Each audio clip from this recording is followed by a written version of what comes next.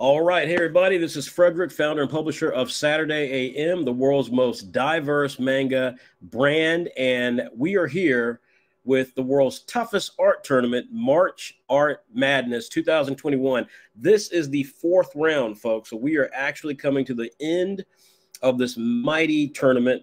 And we're really pleased that we've got a great guest, as usual, of guests who will give us their thoughts and help us choose the participants who will move on to the final round, which will be next week. So today is really where it gets really, really tight, because we're going to actually find some really great artists, some of the best artists in the entire tournament, and we have to make the tough decision to see who we think can move on to the next round. Now, that being said, you will constantly be reminded in this episode that you ultimately have a lot of sway over what happens to these artists.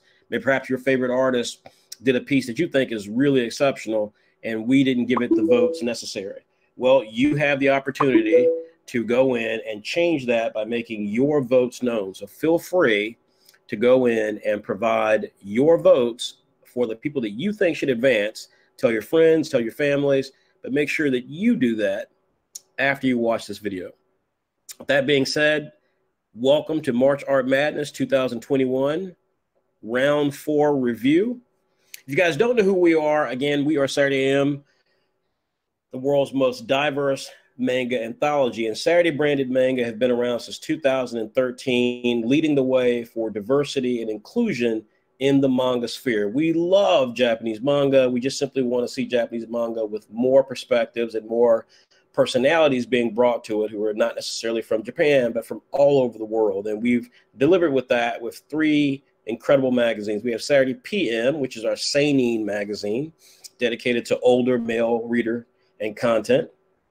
We have Saturday Brunch, which is dedicated to josei category, female creators, female artists, LGBTQ characters, and just an entirely diverse slate of content that has a really perfect opportunity for everybody to get into it. But if you're looking specifically for content that features LGBTQ and or female protagonists, you will love Saturday Brunch.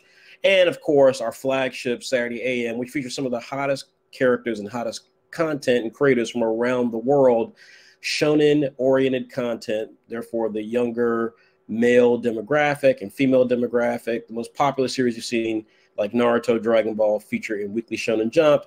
And Saturday AM is kind of an analog to that, with creators literally from all over the world, from Nigeria, Cyprus, the United States, France, and New Zealand, and so on. So definitely check out all three of these magazines. And you can do that in our mobile app. Now, when you get our mobile app, you can actually download the latest issues for free. So the app is a free download. All the latest issues of our magazine are free, including the latest issue of Saturday AM, which you see right here, issue 132, which features, of course, incredible content. The cover there you see is from a newcomer, Dan Tularshevek, who we actually discovered a few years ago.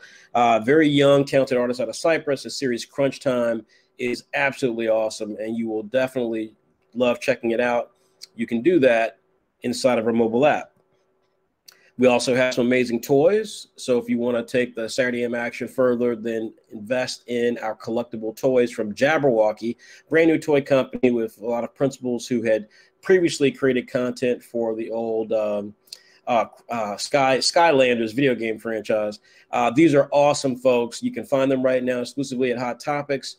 At Hot Topic, which is an American retailer, simply go into their website, hottopic.com, and they've got a great deal happening right now. You can buy two, get one free, so definitely check this out. We've got three of our most popular series, Bully Eater, Apple Black, and Massively Multiplayer World of Ghosts. We have more announcements and toys coming soon. Likewise, if you want to see more physical-oriented content from us, we do have a line of graphic novels, but we also have an upcoming physical magazine. Now, we've talked about this in the past. We're bringing this magazine out. We planned to bring it out late last year, where it won the Pop Insider Best Geeky Gift of 2020. We're now trending towards June to bring this out, maybe a little sooner, but we're really excited. This is going to be a twice yearly magazine, and it's going to have all original content. And so you definitely don't want to miss this. You can check out more information on our website.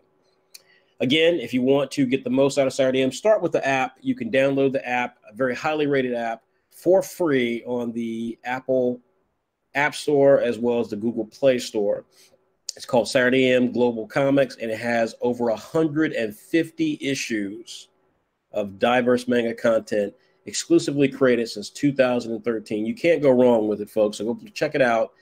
Saturday AM Global Comics, available on iOS and Android. We also have a nifty web app, which you can enjoy as well on our website. So to get more information, go to www.saturday-am.com/app, APP.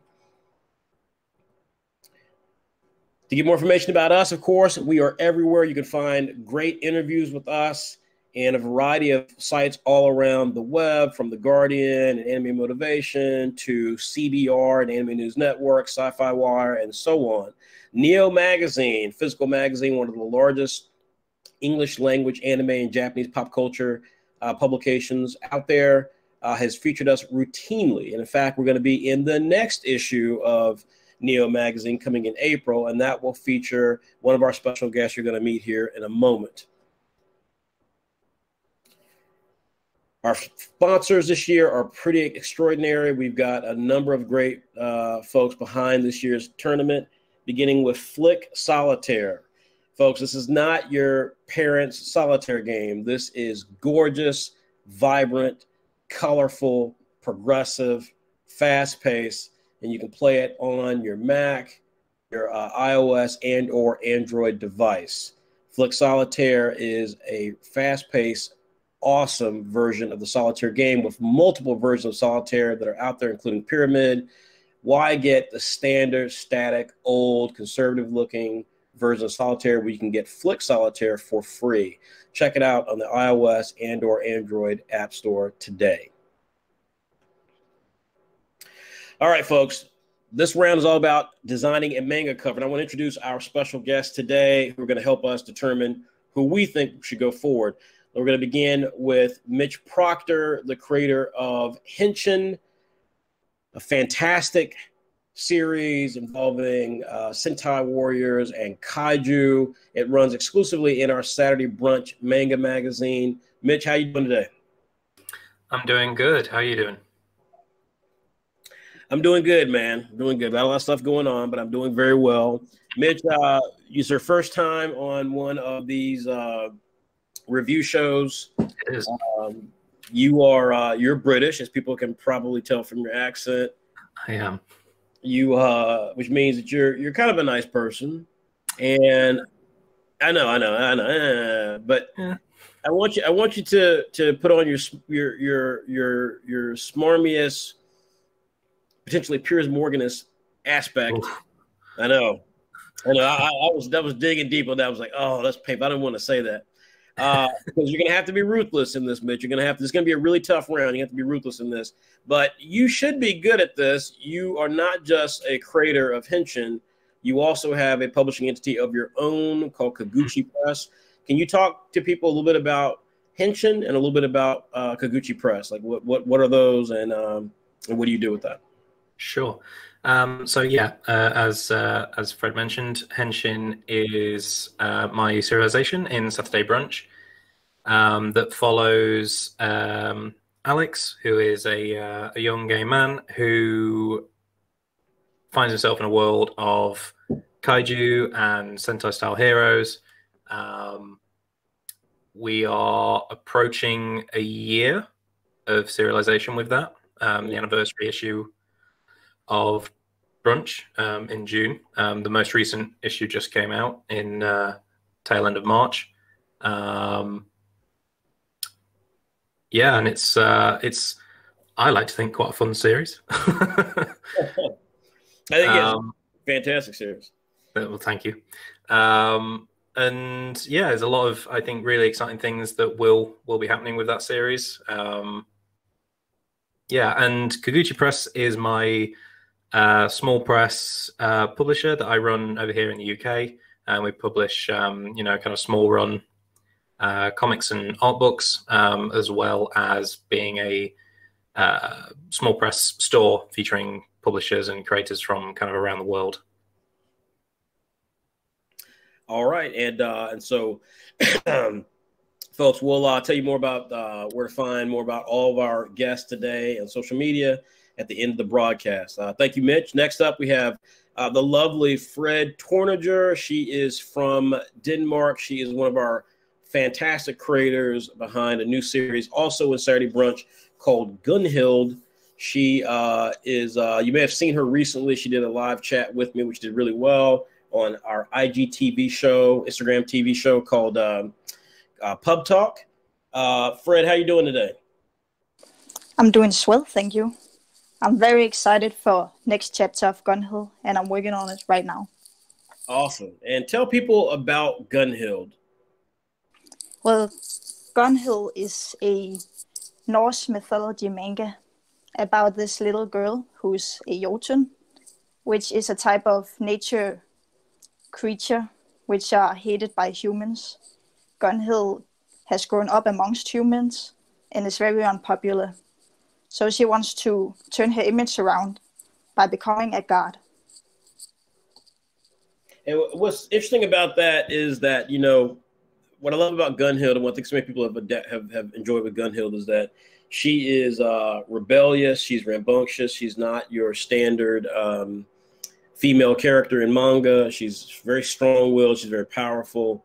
But at the same time, you know, you still love her. Like, you know, she's not like the perfect little kid. You know, she's kind of like Naruto in the sense that, you know, you still love her even though she is, you know, not the best, you know, behavior. She's not the best behaved.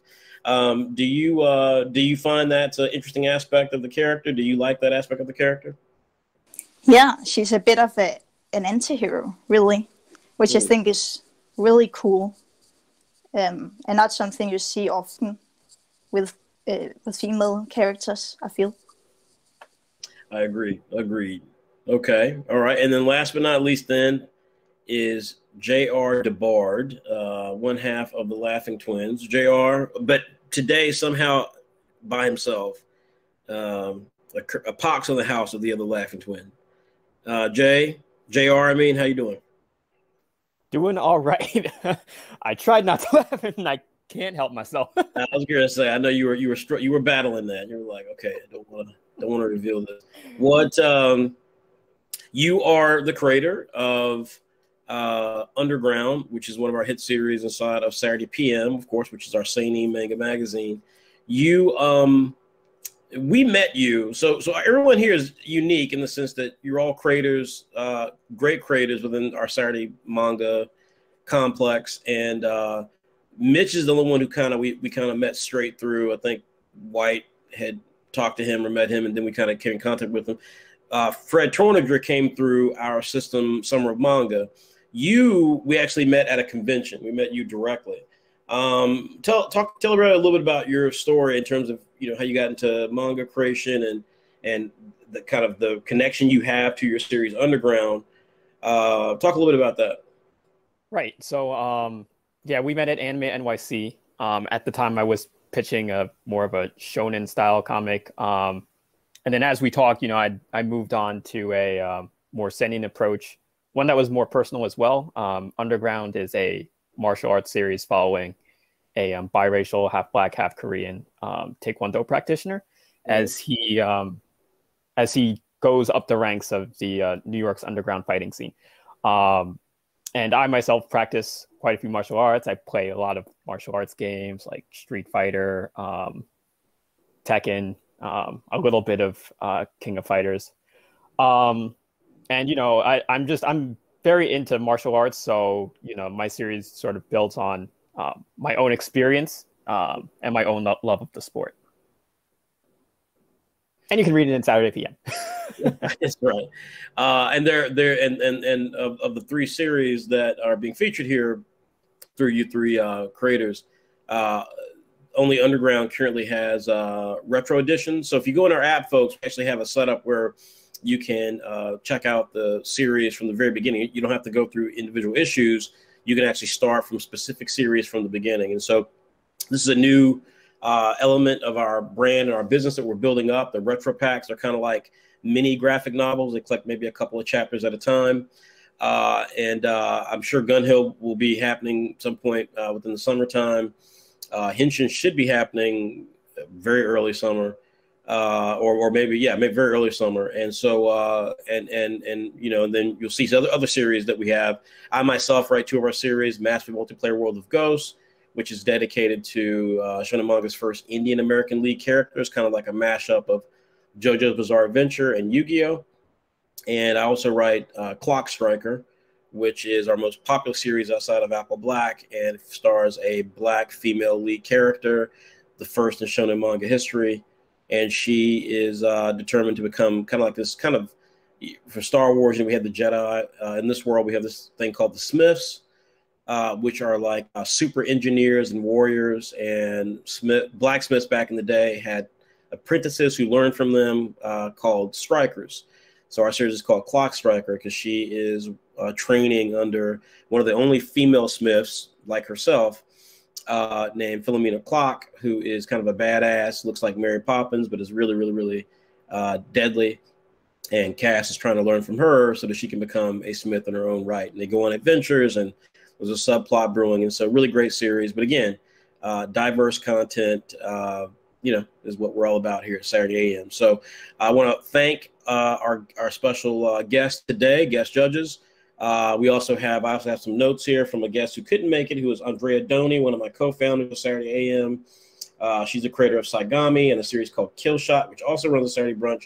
She wasn't able to make it, but she did send me her thoughts, and I will address those as a guest tonight during this broadcast. So with that being said, let's get ready and get to it. As I indicated before, this round is all about manga covers.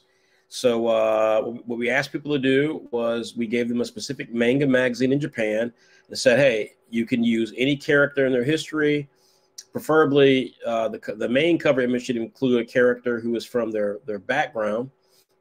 And you can, produce that and get it to us, and we will run that, and they'll be part of the competition, and then we can choose, which one is the best one. Typically at this stage of the tournament, we start with 64 artists. They go mano a mano each week. We had some hiccups this year with people who failed to get their work in on time, and so they were disqualified. So we always had like a surplus of people. We never had an even number. So this week is the last uneven number week we'll have, meaning that it should just be 8 people in the 4th round, but instead it's 10 people. So we will work with these 10, and we'll get, by end of day today, in terms of the judging, we'll have our top 4 remaining. You all will continue voting until late tonight, and then we'll have the top 4 overall. And those will be the 4 who will compete next week, and only 1 will be chosen winner. Only 4 will make it out of this tournament. So this is round 4. There are 10 participants. We've matched them up either mano a mano or one person versus another person in the same matchup. So it's either 2 people or 3 people, but either way, only 1 emerges from each matchup. So with that being said, let's begin with our first team. Team Apple Black, which of course is our hit series from White Manga, featuring a sorcerer, a world of sorcerers, and our main hero Sano has been blessed with this arm that has the wand built into it, and it's got immense power. He can save the world as he uncovers conspiracies and so forth, or he may be doomed to destroy it. Very, very, very fun, very action-packed, and very gorgeous series. One of the most popular independent mangas out there, Apple Black by White Manga. This team of his has some great artists. We're going to meet the final 2 right now and see who brought home the best artwork.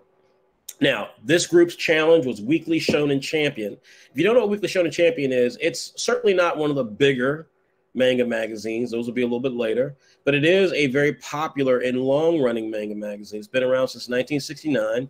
It's published by Akita Shoten. It features series you may have heard about recently, like B-Stars. You've probably seen Baki the Grappler also on Netflix. Yawamushi Pedal was a big series for them. It's been still running. Had a major motion picture in Japan a couple of years ago. Shy is one of their newest hit series. It's a female superhero who is not very confident. Worse is a big series they have as well. And then Welcome to Demon School of Runakun is really big for them. It just recently celebrated its 2nd anime season. That is the cover you see on the right. The kid with the kind of spit curl and blue hair is Aruna-kun.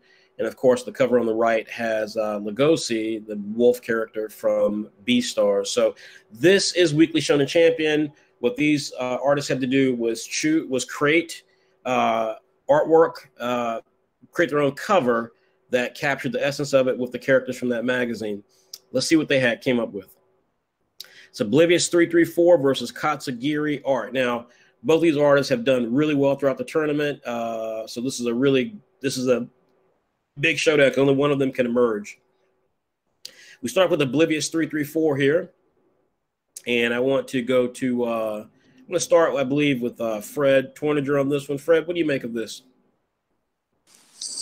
I really like the way the characters are stacked. I like how the smaller characters in front and the bigger is in the back. I think it's a bit text heavy. Mm-hmm. Yeah, that's definitely. I think the text surrounding the red is a bit much.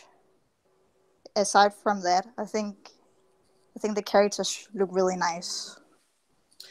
Yeah, Oblivious 334 has been a great artist throughout the entire tournament. I would agree. I mean, his character work is really good and sublime. He's clearly got massive talent. He's participated. He won a tournament with us, I think a holiday tournament last year. So or the year before last. He's really talented. For me, this cover missed the mark. I think, like you said, I think the text heaviness just really destroyed the likability of this. A lot of these folks I think we're going to see tonight tried to use Saturday AM as like a piece to work with this. And we didn't ask them to do that. So while I appreciate them matching Saturday AM up with these series, I think the creators may have, what happens when you get this level is choices. I've said this before. It's all about choices. And I think the choice of some of the creators to try to involve Saturday AM with this when we didn't ask them to, it just creates it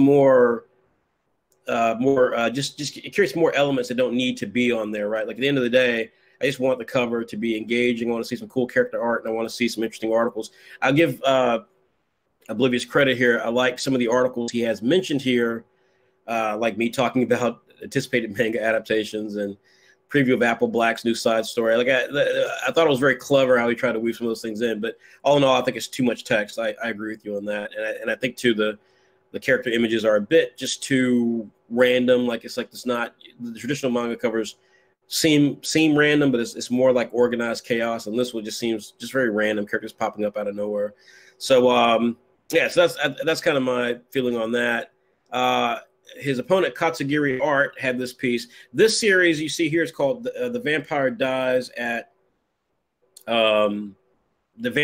in No Time. It's about to be an anime. It's one of their popular gag manga type series. It could be a next big thing. The artwork you see in the bottom right is by Popsule Fall. You're going to see some of our artists contributed a piece of art that they could use for the cover if they thought it would help spruce it up a little bit. I really like what Katsugiri Art here did because she didn't know what artwork she was going to get. And so when she saw the poster image, she said, when she saw the image, she said, well, you know what? I want, since I drew the same character, I'll drop this in here and say it's all about a free poster. I thought that was very smart, very clever. I like this piece a lot personally. This piece to me, just again, it worked. It was not text heavy. The text is there, worked for the most part. The logo for the magazine is probably the part I like the least, just because it seems a bit too bland, and the 117 kind of robs it a little bit. But I did like this a lot. Just great artwork, good ingenuity. I thought this was a good piece. I'm going to go to Mitch on this one. Mitch, what did you think? I would probably echo what you said there. I think this definitely has a better balance of text to image. The 117 covering the kind of the logo along the top is probably a bit of a no-no, especially because part of the kind of that top corner of that particular character is obscured. And I know that, especially, with manga covers, you only have to look at any of them and you can barely read the titles anyway. But that's usually with stuff, like if something's obscured, it's with promo or content or, you know, something that adds to the cover, whereas the issue number you would expect to always be there. So that covering the logo, probably a bit of a no-no, but otherwise, yeah, I think the balance is good.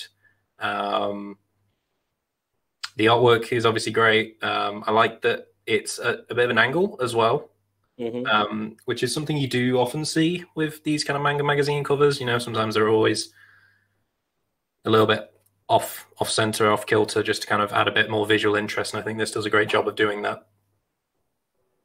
Okay, yes, I would agree completely. So this is going to be a tough one. I think both these artists are super talented, and it's only the two of them. So one's going home, one's continuing on to the final phase. So let's go on the listing and see what we got here. I've already given my answer. I'm going with Katsugiri art. Let's see, J.R. DeBard, which is it, Oblivious 334 or Katsugiri art? I got to go with Katsugiri on this one. Okay, is there any particular reason, real quickly? Yeah, just in general, the in terms of composition and the way information is relayed, I'd say that Katsugiri's cover does it a bit better than Oblivious. Agreed. And what about you, Fred Torninger? I'm going with Katsugiri too. Okay. I think it just feels a lot more balanced to me, and I really enjoy the colors, the way the purple, red, and yellow work together. I like that. I totally agree. We don't always give proper credit to colors, but I think colors really popped on this one. I mean, the color here, totally. I know what he was going for, but it's like this it's got mood. It just feels unique. It feels like a piece. Whoops, sorry.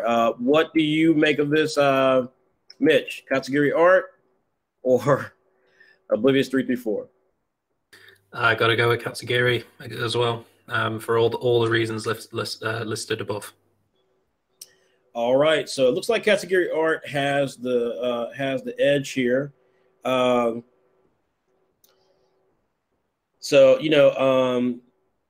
I will say that Andrea Doni, creator of Saigami and Killshot, she's our guest number 2, as I've indicated. She's actually throwing her support to Oblivious 334. I'll tell you what she says here. She says this reminds her of the physical American Shonen Jump covers, which there's nothing wrong with that. It feels a bit busy, but in general, good artworks and compelling design choices. For her, this round goes to Oblivious. She felt with Katsugiri that the design was a bit amateurish, not totally, but she felt it was a bit amateurish, and she felt that some of the elements felt out of place, looking more like an app sticker instead of a coherent design choices. So again, Oblivious 334 did get a vote. All the judges' votes are worth 25 points. So hats off to Oblivious 334 here. Now, that said, you can make the difference. You can make a huge difference, folks. If you wish to see Oblivious 334 go through, or if you wish to see Katsugiri art go through, simple, go vote. Go to www.saturday-am.com/madness. Place your vote for who you believe should represent Team Apple Black in the final round. We wish good luck to all these creators, and we will go to our next team. But first, let's talk about Sketch Wallet. Folks, Sketch Wallet is a wallet. It's one of our sponsors this year. It's a wallet you can put, of course, in your pocket. I don't know where you would put a wallet, but it does have a cool thing to it. It's got an actual custom section where you can have both a pencil and a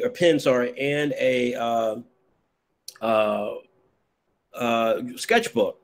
And this is really impressive, folks, because again, you've got all sorts of technology packed in to the Sketch Wallet. I think a lot of people assume the Sketch Wallet is very basic, and of course, it's meant to be pretty straightforward. But there's quite a lot of stuff packed in here. For one, these are canvas or leather, so you do have an option of quality wallets that you can use and put into your pocket. It'll hold your cash, your cards. It'll hold all of your information that you'd like to have in there. Comes in 4.5 by 6. It then comes with a short 2B drawing pencil. So I'm sorry about that. It was a pencil, not a pen. It comes with a page clip. It comes with a 1 3.5 by 5.5 blank white paper replaceable sketchbook with 60 pages of content. So you're able to actually get in there and have a fantastic opportunity to create artwork, to be able to get your ideas out, or to use simply as a note scratch pad for up to 60 pages. And this thing is absolutely sublime. You can throw it right in your pocket and never miss a beat. It also comes with RFID blocking cards, which help you prevent people from being able to steal your information from your chip cards, which is a new thing happening in a lot of big cities. So it comes with the RFID card protection as well to prevent that from occurring. So you can't go wrong with a sketch wallet.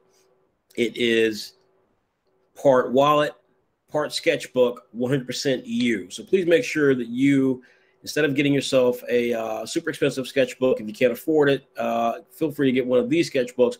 Get a wallet and a sketchbook in one. You won't be sorry about this. It's really fantastic. It's sketching on the go, done the way that you want, and having everything you need right there on you.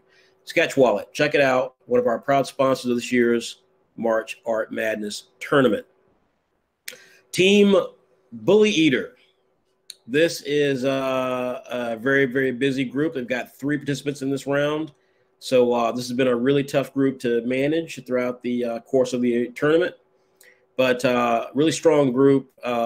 Team Bully Eater is based off, of course, the series Bully Eater by Raymond Brown. This is a series about a martial arts student who is determined to take down people who really just kind of take advantage of the little guy, bullies, except in his school, these bullies are superpowered. So he has to take them down through determination, willpower, and, of course, incredible martial arts. So it's a really fun series, has a great message to it, obviously, and speaks to any fan of kind of old school manga. Bully Eater by Raymond Brown. This is Team Bully Eater. Let's get to the people here and see what they're doing. They're doing Weekly Shonen Jump. This is published by Shueisha since 1968. This, of course, is the #1 shonen manga brand in Japan. You definitely know the series. They've produced My Hero Academia, Jujutsu Kaisen, One Piece, Naruto, Dragon Ball, Dr. Stone, Black Clover, Gintama, Bleach, Hunter x Hunter. Folks, we could go on, Promised Neverland, and so forth. But right now, this gives you the gist of how significant Weekly Shonen Jump is to all of us who love Japanese manga. It's by far the biggest manga brand in the world. That's what these Team Bully Eater had to draw, was create covers based on this. And we're going to get to these entries right now. Laura Katadwe versus Young Wavy, the artist, versus T-Rex and the painter. So with that said, let's get started here. We start with T-Rex and the painter. I'm going to go to J.R. DeBard on this one. J.R., what did you make? Yeah, no, it's it looks definitely like a magazine cover, which I think, you know, is something you really want to go for with these. I like the incorporation of Sano. And, you know, I think, you know, to a degree, like, you know, having a lot of information on there, but still presented in a way that, you know, I'm able to see what's going on and makes me want to actually open the magazine. I think I'm sorry, I lost my train of thought, but no, it's a really cool cover. One thing I probably would do different is just with the One Piece and the exclusive Samurai ads at the top. I probably would move those away from the Jump logo just to help compose things a little bit better. But I'd say overall a pretty decent job. Okay. All right, Fred Toininger, Young Wavy, the artist. What do you make of this cover? I think it's very cool. I like the colors in the main picture. I think the white background thing from the small ones looks a little bit strange. Yeah. There's not much text in this one either, which is fine with me. But it does look a little rough. Okay. The elements outside of the main picture, I feel. I see. Okay. All right. Last but not least, Mitch, you have this final one from Laura Katadwe. Yeah, I think this one's quite interesting in that it's really rather different from all the others in the sense that there is no text on here, really at all. I get what they were going for with the kind of group image that you see sometimes, where all the artists will kind of collaborate and they'll have all the series in one cover, or lots of the series in one cover. But I think by not having any text on there at all, it loses that magazine cover feeling. Regardless of the execution of it, of that text, for better or worse. I think not having that is a bit of a loss, in my opinion. I think the artwork's great. I think the rendering's really good. I think the composition is mostly pretty good. But yeah, I think not having the text on there is a bit of a minus for me.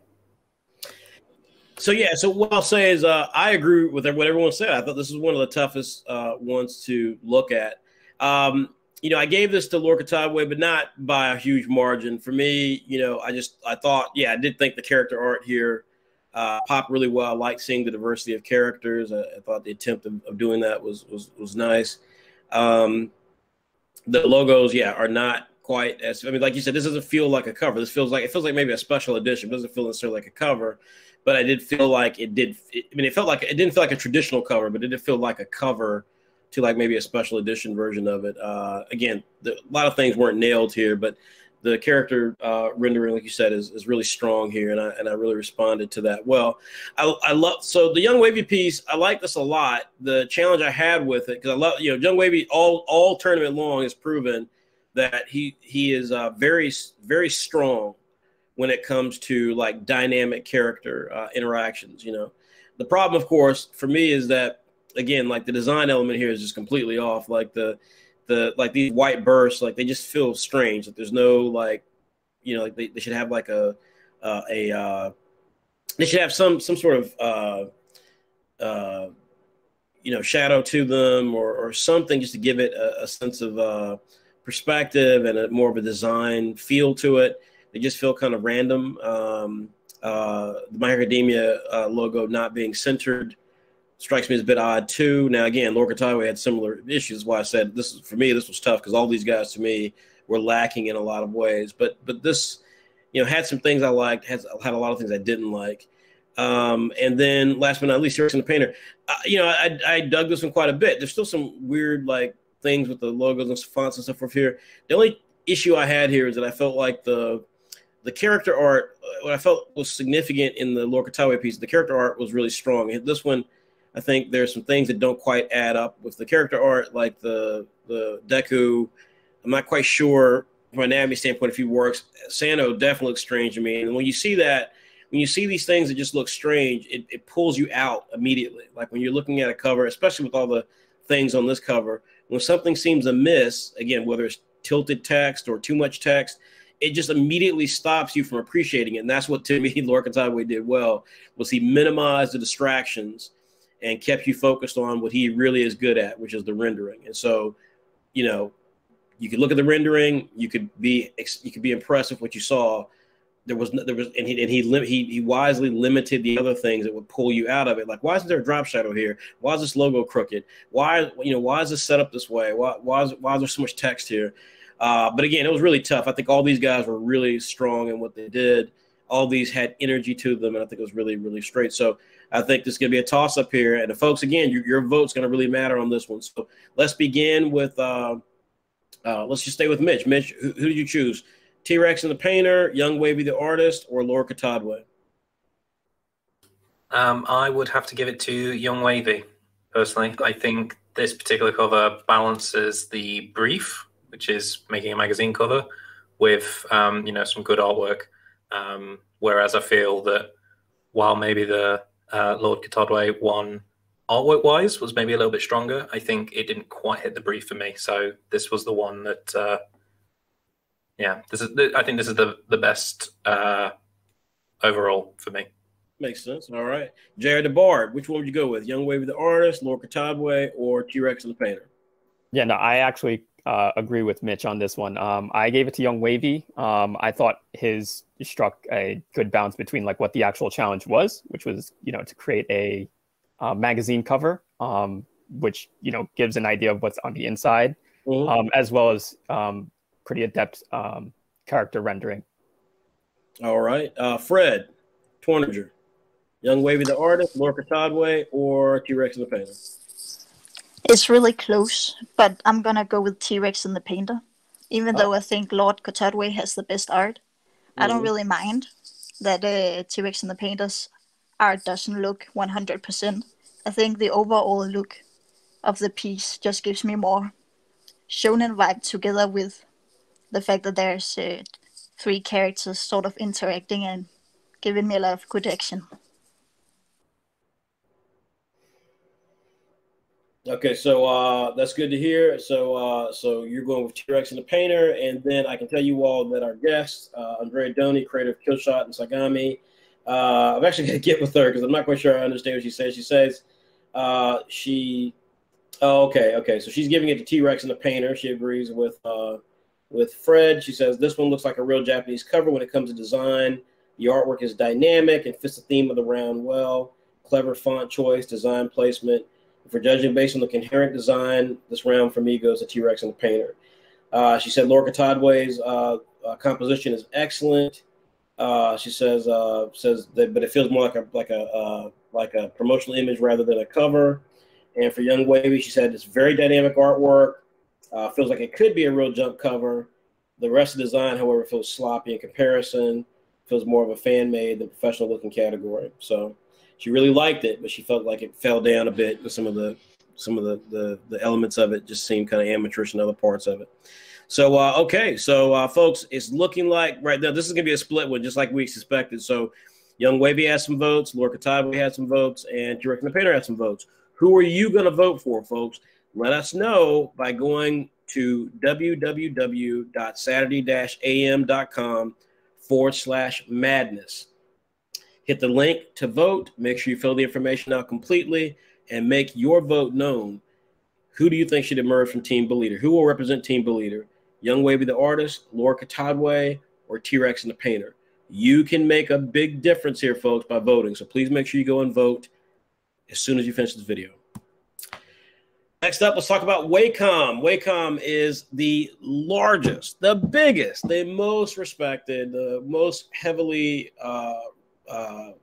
most well-respected, quality and reviewed drawing tablet in the markets for artists.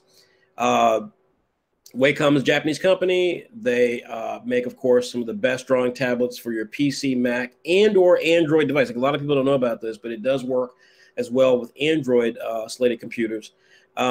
You just have an absolutely excellent response to the pen and screen. You're able to really create the artwork as well as obviously the software to work with it to create professional grade comics. So every artist that I know, every serious artist I know has used a drawing tablet, and many, of course, rate Wacom at the very top. So we're very honored to have a chance to work with 3 of the biggest Japanese manga art supply companies, including Sakura and Clip Studio Paint, and Wacom, of course, is something we're really proud of.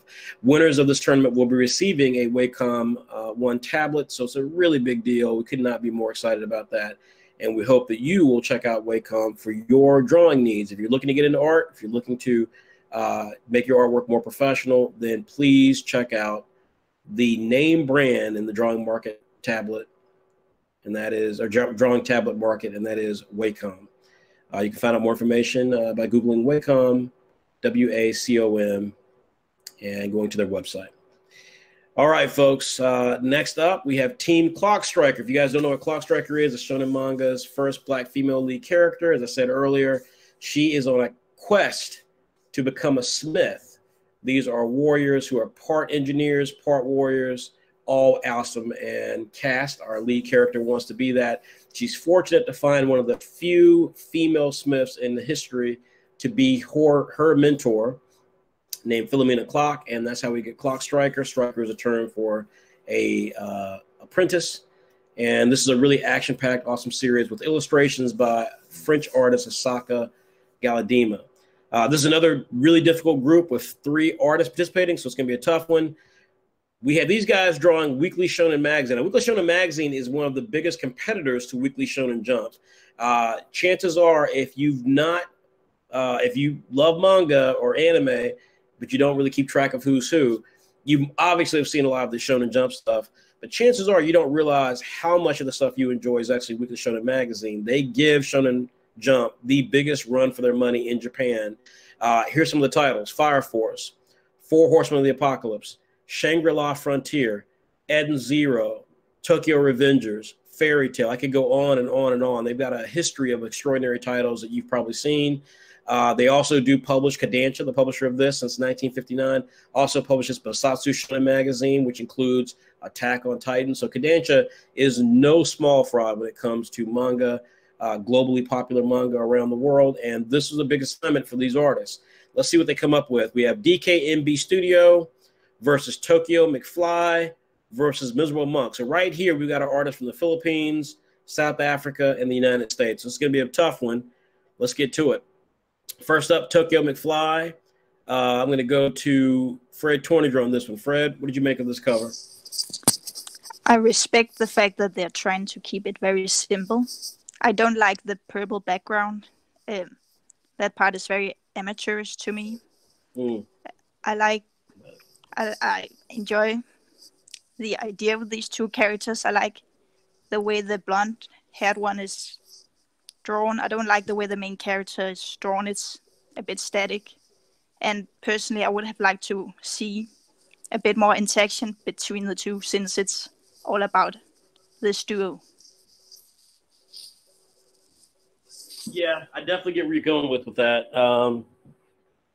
This is, Fire Force is one of the most popular seasons. In fact, we're going to see it, I think, in every cover version that these kids did, or young people did. But yeah, it's definitely scaled down. There's no question about that. Timberfly didn't try a lot. That's why I didn't give it a high rating on this. I think the character art for it is pretty decent. I did like the fact that he did try to keep it low key. Even the little icon, which was drawn by Mitch Proctor at the bottom, with Blue Lock, which is one of their newest hit series. He just left it in a white box. Like, that's just, if you guys know me when it comes to design, like, that's something that just kills me. I'm like, it was a transparent PNG. You could have placed it anywhere. Putting it on a white box like that, or not taking, if the white was on it, not taking the white off and really inserting it so that you can get more of you don't have to break up the symmetry of the piece. It just didn't work for me. But that's Tokyo McFly. Mitch, what did you make of DKMB Studio? I really liked this one. It's definitely busy. I don't think there's any 2 ways about that. There's a lot of text on this, and depending on your kind of personal preference, that might be a good thing, might be a bad thing. But I think there's definitely an effort from a design point of view to make this feel like a cover, with the usage of logos, usage of text, and the kind of the bubbles as well for the content in the issue. And I think the composition of the artwork is really good as well, and mostly lends itself to the way they have designed it and the way they've arranged the rest of the content. The one kind of bottom right, there's the green text that's covering a character's face there. That's probably the only thing I'd probably criticize from that point of view. But I think there's definitely been an effort to, again, make it look like a cover with some great artwork. And I think they've probably set out what they've achieved, what they set out to achieve, I would say. Yeah, look, I mean, as I said before, as I said last time, like, we have these 3. It's really tough because I think all these artists are really great. DKMB Studio has been just slinging it the entire tournament. From a design standpoint, I hate all the text on this, and I hate the font. I really hate the font on this. Yeah, I'm not a huge fan of the font either. Yeah, exactly. I'm a font guy. And I was going to not vote for this. I gave it ultimately for really 3 reasons. One, again, it's meant to feel like a magazine. It does feel like a magazine cover. 2, the rendering of the characters is really, really solid. Not just solid, but the fact that they actually render the characters in the style of the artist. That's something that a lot of artists either weren't able to do just from a talent perspective, or time to research and figure out how to create the imagery similar to the artist. But I thought this artist really nailed. There's at least four or five different art styles here, including Mashima. And I thought he got very close to each of them, and I thought in a really unique way. And then I just love the fact that he then just threw in elements that really, really cemented the magazine piece of it by having different content pieces. Because these magazines do have other content. They do have interviews. A lot of times they'll interview female models and so forth. So he didn't add that here, but the fact that there are articles of some of the personalities around manga and anime, I thought was just. So that's kind of what got me on it. Last, we have Miserable Monk from South Africa. I'll just say, I think she's an awesome artist. For me, this piece, though, just missed the mark. It's a bit too stylized, so I don't get a chance to really see the style of the artists and these characters, which when you're talking creator-owned content, you have to kind of get close to that. And then likewise, there's a lot of stuff happening here. That's for me. I love the call out for Clock's record, of course, but still, I just felt like this artist is capable of doing so much. And I thought this choice here, while interesting, just kind of missed the mark of giving me that sense of a Japanese manga magazine. That said, super talented artist, though. What did you make of this piece, JR? There's some parts that I honestly disagree with. I think the fact that they were able to render so many characters so well, even if it was different from the original creator styles, shows a pretty high level of artistic capability. There's certain small things like the rim lights on the characters from Shinra's Flame that just haven't been attempted with the other pieces we've seen so far. The downsides I see, something we've been seeing a lot in terms of like text, that could be a bit stronger. You have Flaming Issue on the right, but it's really hard to see with all the actual art there. As well, there just isn't too much going on to make it feel like an actual magazine cover. But I'd say that the piece that centers everything is still really strong. Okay. Well, then we got a choice to make then, folks. I've given my answer. I'm going with DKNB Studio, but let me go down the list then. Mitch, who are you going for? Tokyo McFly, DKNB Studio, or Miserable Monk? I went back and forth a lot. It took me a while to decide, but ultimately I'm going to give it to DKNB. DKNB Studios for Mitch, all right. Jared DeBard, DKNB Studio, Miserable Monk, or Tokyo McFly? Yeah, no, I was also super torn. I gave it to DKNB, but I thought the art in general this round was pretty well done. Excellent. Okay. Fred Torninger, DKNB Studio, Miserable Monk, or Tokyo McFly? I'm giving it to DKNB Studio. It's the cover I feel excites me the most, and it's most magazine-like. I agree. That was my take as well. I will say that our special guest, Andrea Doni, creator of Saigami and Killshot, pretty much agrees. She says, probably my favorite artwork this round was DKNB Studio. Love the composition and vibe. It really fits the magazine's lineup. I love the font choice, too. Disagree with her on that. Overall, great cover with smart ideas and great execution. She did give some warm words to Miserable Monk. Said this cover looks fun. Felt that really vibrant artwork, but at the end of the day, cover just feels a bit too neglected. Artwork's making up for it, though. And Tokyo McFly, she felt that the lack of design really hurt the piece, despite the fact that she really likes the artwork. I thought it was okay. So yeah, it looks like DKB Studio, folks, is really leading with this. But again, you can make the difference, folks. If you want to see Tokyo McFly get through, vote. If you want to see Miserable Monk get through, vote. Otherwise, DKB Studios right now definitely has the edge amongst these judges today. So please make your voice known. Tell your friends, tell your family, tell your loved ones to go vote. Go to www.saturday-am.com/madness and place your vote today. It'll be ending at 11:59 p.m. Pacific Standard Time, folks. So that's plenty of time for you to get home, eat, watch a little TV, and still vote. Make sure you vote tonight. All right, folks. One of the other sponsors we have is Just Sketch Me. This is a 3D character pose tool. So, folks, when you're making comics, you're making artwork, character matters. You know this. So building character really, really matters as well. You want to build characters that don't, as you've seen today so far in the broadcast, you don't want to create artwork where things distract you, take you out of it, whether it's a character whose arm is weirdly shaped or doesn't quite look the right direction for running or for jumping or throwing a punch, what have you. So you want to have things you can look at for reference. You want to build great reference material. Obviously, you don't want to always look at your favorite creators because you can then, subconsciously start to adapt that creator style to yours. So, folks, that's why people use models. They can either use action figure models or dolls, posing dolls. They can use a software like Clip Studio Paint, which has some other stuff embedded in.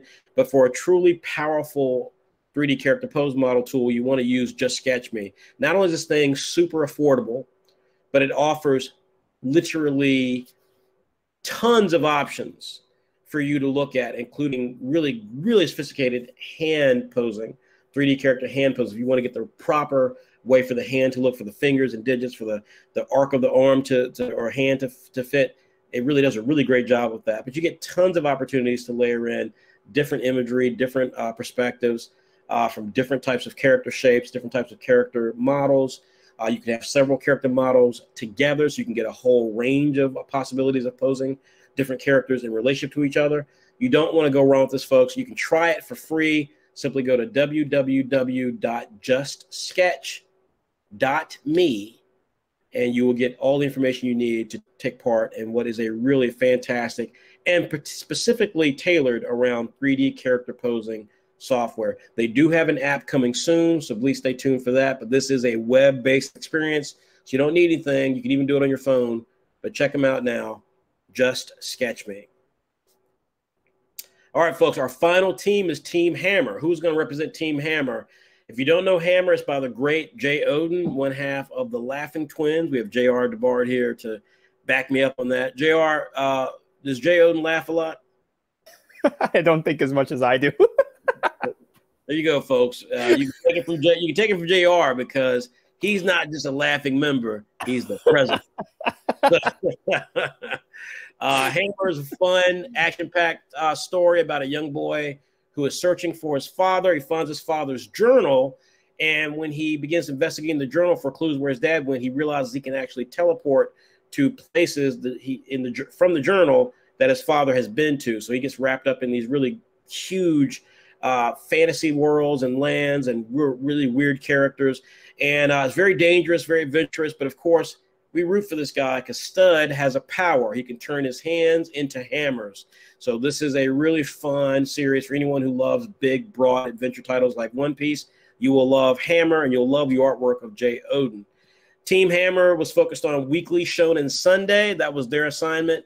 Weekly Shonen Sunday is one of the oldest manga publications as well, published by Shogakukan since 1969. This is easily the third most popular manga magazine in Japan. So we started with Weekly Shonen Champion, which has been around for a very long time. But Weekly Shonen Sunday is easily the third most popular. Why?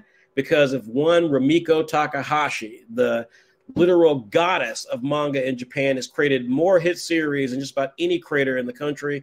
We have her to thank for Urusei Yatsura, aka Lum, for Mason Ikoku, for Ranma Half, for Inuyasha, for Rene, for Mao, and a host of great titles. Not to mention they have one of the other longest running manga of all time outside of One Piece, and that is Detective Conan. So Weekly Shonen Sunday magazine is in third place. They're not the second place series. That is Weekly Shonen magazine, but they are not to be trifled with. They have extraordinary content. You've seen their content over the years. The big series right now, Detective Conan. They have a new hit series called Frieren, Beyond Journey's End. Mao, Major the Second, a big baseball series. Komi Can't Communicate. And, of course, the granddaddy Inuyasha. This was a tough assignment. These are some really popular characters. We have just two artists in this round. Let's see how they do. Jacob SM Art versus Sir Doom. With that being said, let's get to it. Sir Doom, I'm going to go directly to Fred Torninger. Fred, what'd you make of Sir Doom? I really love this cover. The way it's just very stylistic to me. with the colors and the character. That's basically another thing I don't love about this. Okay. Yep, I agree. This is what caught me. I love the pattern. I love the design orientation of it. It's a little different, but the Japanese then helps you kind of settle right in. They threw in Inuyasha, which was done by Tony Dawkins, one of our artists from Saturday AM, with a series called Titan King. So really, really solid piece of content.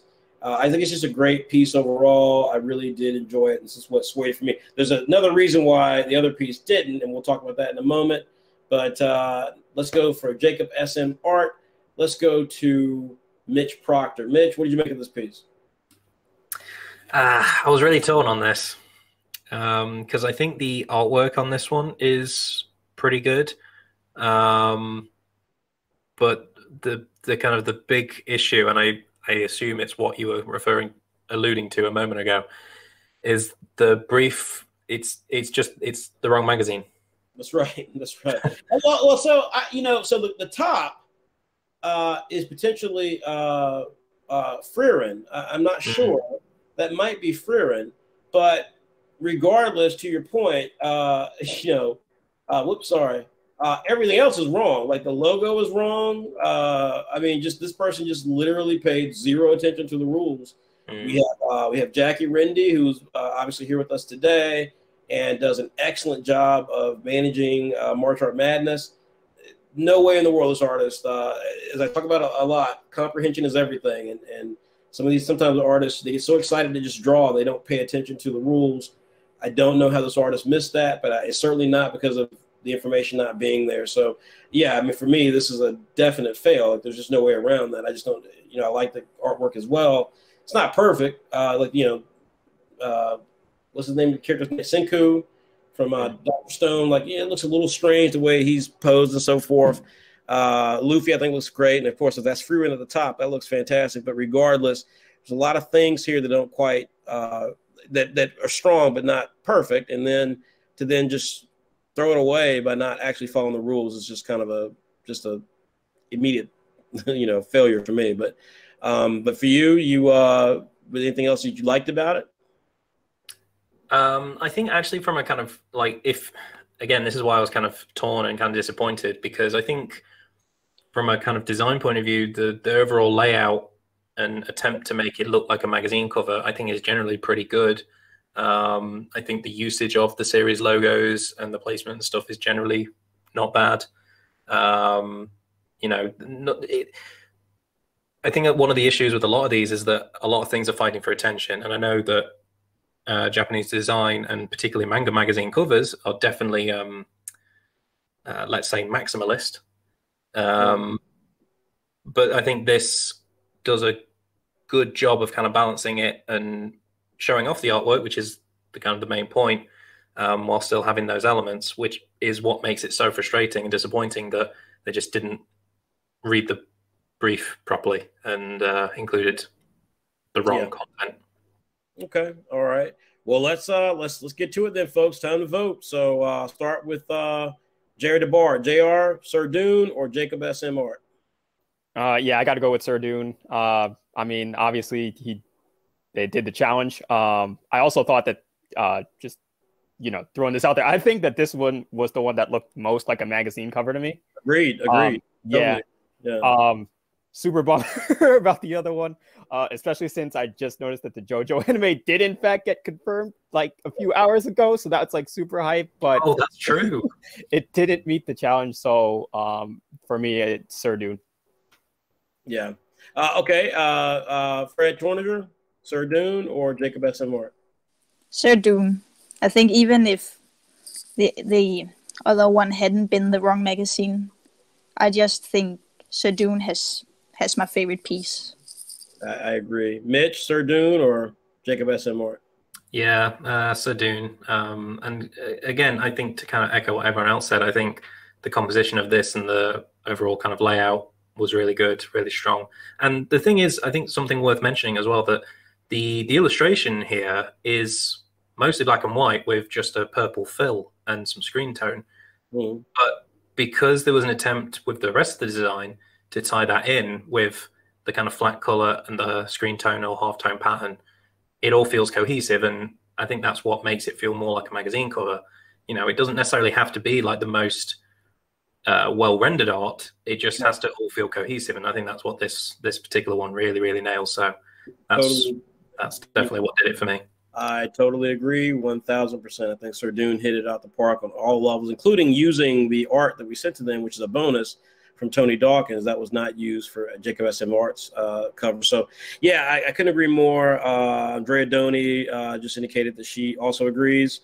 Loves the minimalistic and compelling design of Sir Dune. It's clean, straightforward, and efficient. Great ad placement for the art wallet at the bottom. I'm not sure if you need an ad at the bottom, but yeah. She felt the round goes to Sir Dune easily. With Jacob SM Art, she did the same thing. You know, Shonen Sunday magazine, that's not the cover for it. So she did love the color choices, love the magenta and blue elements showing up, but not following the instructions is a bit of lackluster, and she can't give it for that reason. And I totally agree. So, folks, again, you can choose who wins this round. This was a tough one, and you can choose by simply going and voting. All of the surveys are the same. So if you click any of the group surveys, you will be asked to answer all of the matchups from all of the teams. So take this opportunity to have a chance to weigh in on all the teams seriously and simply look at the art, give your thoughts across the 10 artists being featured today, and choose who you believe the top 4 will be from each one emerging from the individual teams. Team Apple Black, Team Bully Eater, Team Clock Striker, and Team Hammer. Go to www.saturday-am.com/madness. All right, folks, I want to tell you guys one last thing. We are so thankful to be working with Clip Studio Paint again. We've worked with them for a number of months now, or roughly over a year. They, of course, are the biggest software team that get dedicated to creating manga content, including even animation. You can even make animation in this app. There are 2 versions. If you get the EX version, of course, it allows you to have a chance to create content and publish it from the app. You can take it and actually make it print ready. So this is a fantastic app. Every serious creator uses a software to build their comics. And Clip Studio Paint has long been one of the top ones, both in Japan and here in the West, whether it's Europe or America. You can certainly check it out. They have offer free trials of up to 3 months for the software. We highly recommend you check it out. Clip Studio Paint, definitely perfect for manga and definitely something used by many of the creators of Saturday AM. We thank them for being a sponsor of March Art Madness 2021. All right, folks, again, that's it for me. I'm Frederick, founder and publisher of Saturday AM, the world's most diverse manga anthology. Yes, we're moving a little quick today, folks, because we wanted to get this thing wrapped up quickly so you guys can get on with your Easter Sunday and get on with voting for your favorite artist. You're going to need time to look at the art, think about it, make your choice, but make sure you get it done before 11:59 p.m. tonight, Pacific Standard Time. That's California time, for those of you who don't know your time zones. With that being said, let me go real quickly around the horn. Mitch, any final words? I would just say really strong showing this round, as with all the rounds, and best of luck to everyone. Excellent. Fred Torninger, any final words? Major props to every artist. I think everyone has done a great job in their own way. Awesome. And Jared DeBard, laugh and then tell me any thoughts you have. Yeah, no, I just want to echo what everyone's been saying. All the artists did a great job. Congratulations to everyone who got this far, and congratulations to the people who move on. Yeah, that's it from me. Excellent. All right. So, folks, if you want to see more from Jared DeBard, the creator of Underground, please download our app at www.saturday-am.com/app. His series Underground is fantastic. It runs inside of issues of Saturday. I didn't get that. Sorry. I don't know why Siri was asking me questions. But anyways, it runs inside of issues of Saturday PM, and you can get all of that for free in our app. You can also follow Jared DeBard at his Instagram, which is Drama Manga. That's JRAMA Manga, MANGA, all one word. Check him out there. Fred Torninger, of course. We really appreciate her being here. She's the creator of Gunhild. You don't want to miss that. It's a great series inside of Saturday Brunch. You can get that via our app. So make sure you download our app again at www.saturday-am.com/app. Gun Hill will be featured inside of issue Saturday Brunch. All of these issues for free. Issue 3 is out right now. And in the case of Fred Tornager, her Instagram handle is Fred_Tornager, TORNAGER. So please make sure you check out her Instagram and give her a follow. And last but not least, we have Mitch Proctor, the creator of Henshin, big series inside of Saturday Brunch as well. Again, download the app. You can check it out from there inside of issue Saturday Brunch. Latest issue is issue number 3. And Mitch's profile, Mitch is at I Am Bon Idol. Is that the one? That is. So check him out at I Am Bon, BON, Idol, IDLE. Why he's named that, I have the slightest damn idea. But that is his Instagram, ladies and gentlemen. I Am Bon Idol. Is that a character or something, Mitch? My parents always used to say I was bone idle, which is a saying in this part of the world for being lazy. So I just went with it. I like that. Okay, well, there you go, folks. Very, very special Mitch. And he's not lazy. I know that because he worked really hard then for AM. Folks, thank you so much. Again, sorry to be rushing this through, but we really want to get done with this. Everyone can enjoy the rest of their weekend and give you guys time to enjoy things you're going to do, and then to make sure you get back to our site and vote. Go to www.saturday-am.com/madness. We'll be announcing the winners tomorrow, which is April 5th, 2021, on our website. And the final round content will be revealed tomorrow. The final 4 will be revealed. And the episode next week of our live review show will be for all the marbles, folks. And what are the surprises? Really simple. They're going to get a tablet. They're going to get a professional art contract with video game company Flick Solitaire. They're going to get $650 worth of physical art supplies and more. So, folks, you don't want to miss this. We've also got a couple announcements we'll be making next week as well. So make sure you tune in for our live review show for our final round of March Art Madness 2021, the world's toughest art tournament from the world's most diverse manga brand. Stay safe, folks. Please continue to social distance, wear your mask. And if you have a chance to get your shot, please do so. I got mine. It hurts like the dickens, but you'll be better for it. Take care, everybody. Thank you so much, and we will see you guys next week. Take care.